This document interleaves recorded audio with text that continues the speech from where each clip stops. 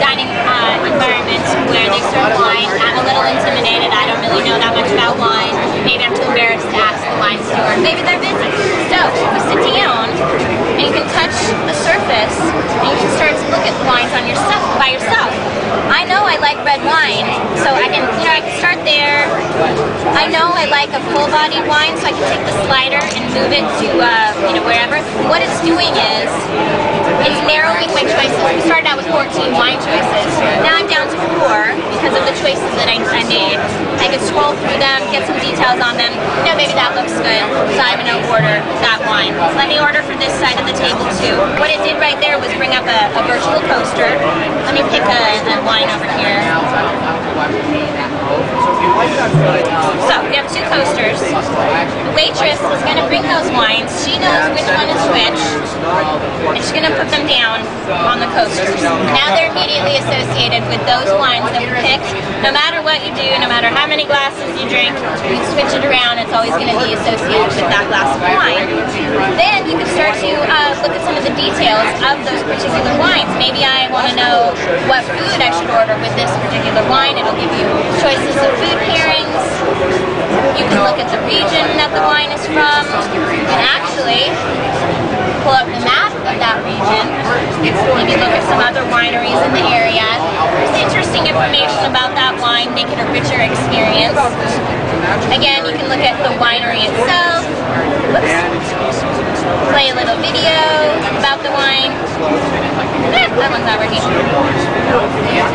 Learn about the grapes. Another great feature about this is maybe after I've had a few glasses, I can't remember what wine I liked so much, so you can email it to yourself right there. You can also make this a very interactive experience. This is a slider that the more it glows, the more you like the wine. And you could be walking by and say, oh, she really likes that wine, I wonder what it is, and maybe ask her or see what it is. So, nice, interesting, fun thing to do.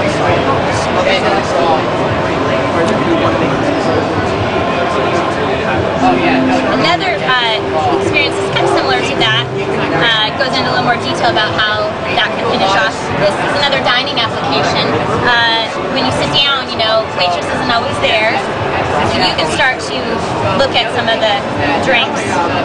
I come and join you and I put my loyalty card down because I love this restaurant. They know me, they know my favorites. So we can each start to, order some things.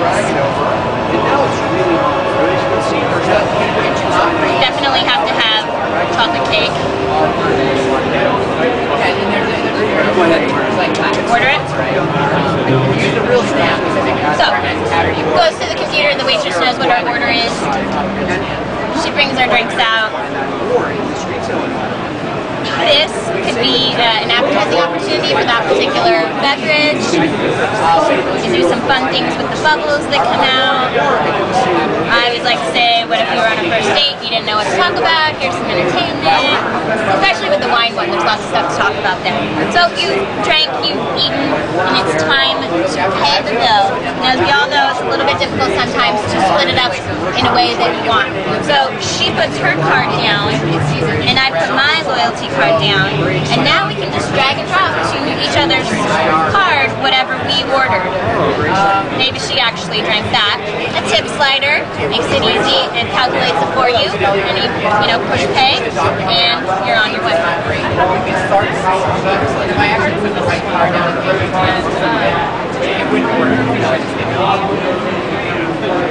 So has anybody gotten to touch it yet? Should we go to that demo? This particular one is meant to show some of the unique qualities about Surface. I can touch it like this. I can touch it with 2 fingers. I can touch it with all my fingers. So multi-touch. The other aspect of this is multi-user. You can all touch it at the same time. Go right ahead. You can take up to 52 inputs at the same time. Is there sensitivity on it? Is there sensitivity on it as far as touching it? Okay. and you'll be able to actually go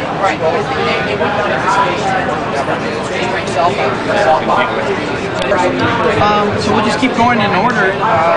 Photos is next.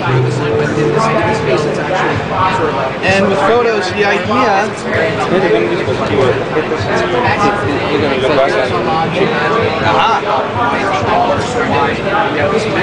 the idea behind this is, again, this has a tag on it, but you can imagine that if you subscribe to some sort of service, maybe Windows Live or maybe some sort of online photography program that stores your information up on the cloud, you're issued a card. You could, just like the card on the strip in your pocket, it has all your information. When you slide it, you put that down on the surface, goes out through the internet into the cloud, logs you into your account, and then brings back your content for you wherever you are on the surface. So with Microsoft Surface, the idea is your content anywhere, anytime. That being said, we'll play a little around with this a little bit. So these are just folders. Is this from above is what's kind of like tracking? No. So this is just so you can see here. Oh, okay. Okay. So what you have here, basically, in layman's terms, you have a Windows Vista PC. You have 5 cameras trained on the Surface in the infrared, and then you have a projector. They're all tied together with the Surface software and modified DLP lighting. Okay, so this is all video-based or camera-based. There's no electronics in the top. Very tough, very sturdy. So in essence, you can't really hurt the top because it's a dumb top. It's all vision. Okay. So please go ahead, everyone, just grab a picture and very natural movements. One finger, one hand, 2 hands. The idea is we can all do this together. My content. Of course, in every table, I'm going to switch folders here just by touching the other folder. We have one table. There's always a table hog. We were at SIGGRAPH and I had a young kid come up and just do it just over and over. And, I mean, it went out, the pixelation, it was like 25 times to get it back down. Video here. But we all did that together at the same time. So they did some sort of research and they found that somewhere around 40 to 45% of digital content never makes it off the camera because people can't figure it out. Like, my father has a digital camera. He's fairly savvy. He can print his own pictures out. My mother, not a chance. No way. She's never emailed me. She won't do that.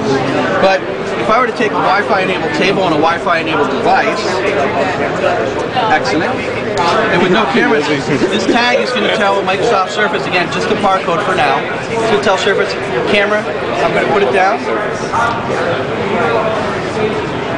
and then through the Wi-Fi enabled Canon camera here and the Wi-Fi enabled table, I was able to take that out without any cables or anything like that, put content right there for us to interact. So the idea is, it's real, it's there. It's not, this isn't the technology behind the tag necessarily, but it's creating the connection between the two through Wi-Fi. Bluetooth is also going to be enabled as well. I mean, you have to. It's just part of life now. Excuse me.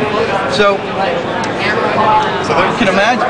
Sorry, is there any sort of thing you have to do to like allow it to do that, or is it going to? If I accidentally set my camera on the table, it might suck on the movie? All I did was connect to the Wi-Fi connection. Okay. And the tag told it which folder, where to go, everything that was going on. So if I had a Wi-Fi enabled camera, sort of thing, like, and I just set it on there without having done anything, it's gonna just suck the photos out? Not right now. Right. If you have a Wi-Fi enabled device, simply not. There's got to be some sort of interaction. Basically, you're trying to create some sort of homogeneous feeling about this. You can get your content, you can get your pictures. I necessarily can't get your content if I don't want to be able to log into your account. Right. So, thank you. You're welcome. It's all trying to take the cables. If you're having, a vacation in San Francisco and you just shot all day long, and then you go back and you're having a drink and you're down the lobby, and your friends come over, well, you run upstairs, get your camera, get your laptop, get your USB cable, plug it all in, come back downstairs. But here you just eliminate all that. And that's part of the whole natural flow of what we want to do with Surface. Get rid of the intimidating part, make it so it's just right through from the camera to the sub. Obviously, there's going to be more going on in the background, but that's going to be in the background. You're not going to know. So the other thing is, if you're still logged in,